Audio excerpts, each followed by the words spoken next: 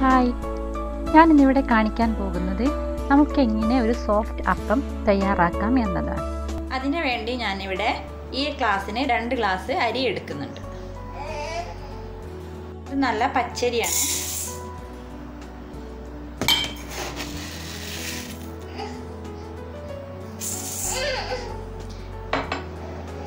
ഈ 2 ഗ്ലാസ് അരിക്ക് ഇതുപോലത്തെ ഒരു തവിക്ക് ഒരു തവി ഉഴുന്ന് ചേർക്കുന്നു.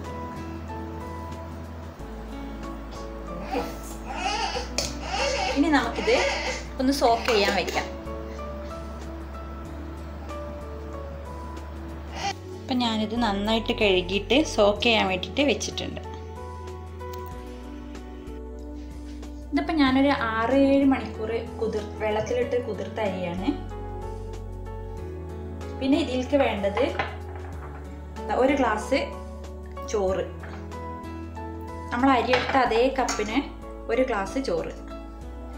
പിന്നെ അതേ അളവ് കപ്പിന് തന്നെ 1 കപ്പ് തേങ്ങ.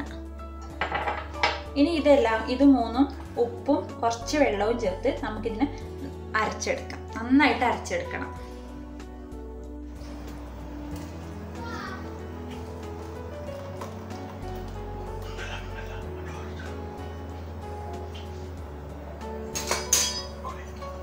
അങ്ങനെ നമ്മൾ അരിയും ചോറും തേങ്ങയും കൂടെ ഉപ്പും വെള്ളവും ചേർത്ത് ഇത് അരച്ചെടുത്തിട്ടുണ്ട്. ഇതാണ് അതിൻ്റെ ഒരു കൺസിസ്റ്റൻസി.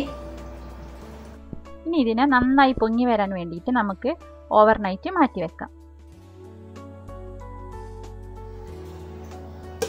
ഇനി നമുക്കിതിനെ മാറ്റി വെക്കാം.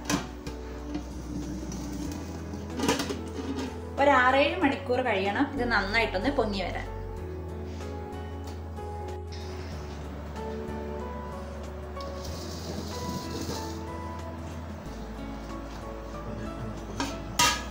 നമ്മളുടെ അപ്പത്തിന് അതൊക്കെ ഇപ്പം നന്നായിട്ട് പൊങ്ങി വന്നിട്ടുണ്ട്.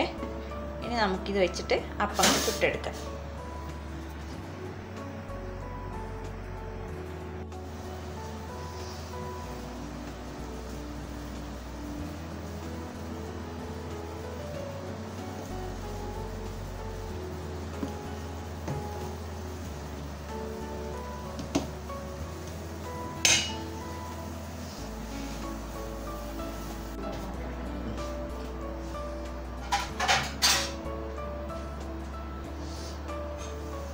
ഇപ്പം നമ്മുടെ അപ്പച്ചട്ടിയൊക്കെ നന്നായിട്ട് ചൂടായിട്ടുണ്ട്. ഇനി നമുക്കിതിൽ ഓരോ അപ്പമായിട്ട് ചുട്ടെടുക്കാം.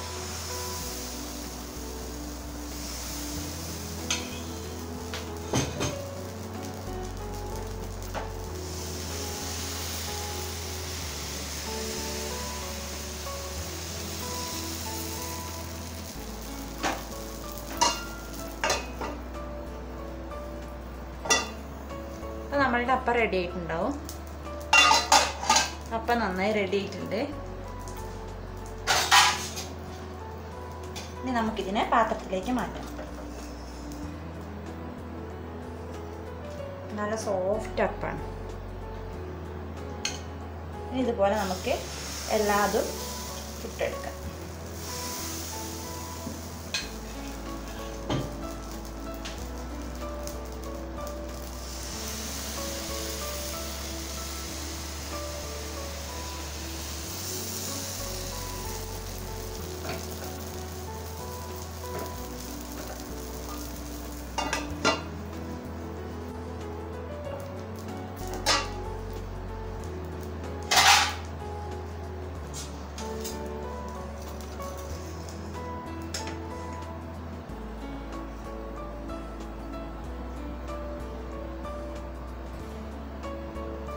അങ്ങനെ നമ്മുടെ നല്ല സോഫ്റ്റ് ആയിട്ടുള്ള നല്ല അപ്പം റെഡി ആയിട്ടുണ്ട്. ഇതെല്ലാവരും ട്രൈ ചെയ്ത് നോക്കണം. ഇത് ഭയങ്കര സോഫ്റ്റാണ്, നല്ല ടേസ്റ്റുമാണ്. ഞാനിപ്പോൾ കാണിച്ച അളവിൽ നമുക്കൊരു 16 അപ്പം ചുട്ടെടുക്കാനുണ്ടാവും.